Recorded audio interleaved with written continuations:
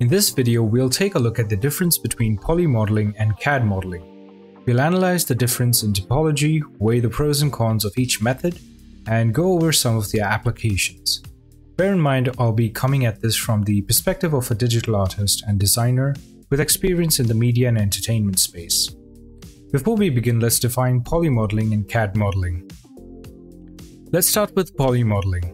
So polymodeling can be defined as the process by which verts, edges, and faces are manipulated using modeling operations to create 3D models suitable for a pipeline developed for VFX and games.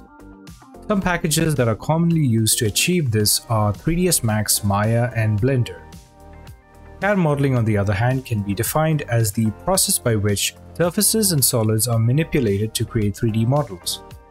These models are widely used in a variety of manufacturing and engineering pursuits.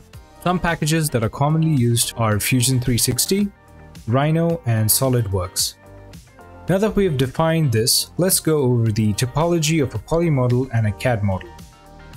Polymodels are composed of the following mesh components: verts, edges, and faces. These components also possess normals, which help in describing the direction in which they are pointing, that is, inside or outside. Polymodels are shells. They are devoid of thickness and volume and are completely hollow on the inside. They are limited in resolution, and no matter how much you subdivide them, there will always be a break in the curvature at the edge where one face ends and another begins. CAD models, on the other hand, are composed of curved surfaces and solids. Unlike polygonal meshes, they have thickness and volume.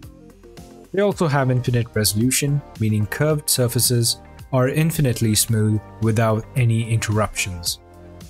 Let's move on to the pros and cons. Polymodeling allows for artistic freedom and is great for achieving complex organic forms like characters and creatures. They deform and animate well, and are also easy to render and visualize. However, the modeling process is extremely tedious and time-consuming, depending on the model's complexity, of course. And because it is limited in resolution and imprecise, it isn't suitable for manufacturing objects. Polymodeling is a destructive process. There are ways in which you can model non-destructively in polymodelers. However, these practices are not considered industry standard and are only used in concept design and pre-visualization. CAD modeling allows us to achieve a high level of complexity when it comes to hard surface objects. It can outperform any polymodeler when it comes to using booleans. It just can't be achieved as easily with polygons, even with powerful add-ons like Box Cutter and HardOps for Blender.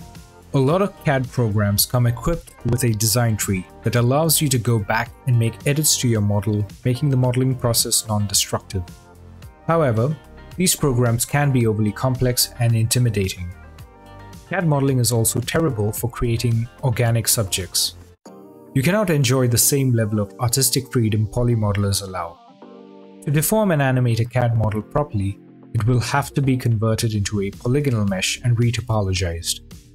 Now let's take a look at their respective applications. Polymodeling is suited for VFX and gaming pipelines. Hence, it is used extensively in films, games, TV shows, animation, and advertisements, and anything else that comes under the media and entertainment banner. CAD models are more suited for manufacturing and engineering since it is dimensionally accurate. It is, however, used in films and TV to design sets and to create physical props for actors to interact with. In the last few years, CAD modeling has also been leveraged by concept designers and game artists to design or craft hard surface objects. In conclusion, polymodeling is primarily employed in VFX and games, while CAD modeling is used in manufacturing and engineering and enjoys some limited application in the entertainment design pipeline. That brings us to the end of this video. I hope you found it informative, and I'll talk to you in the next one.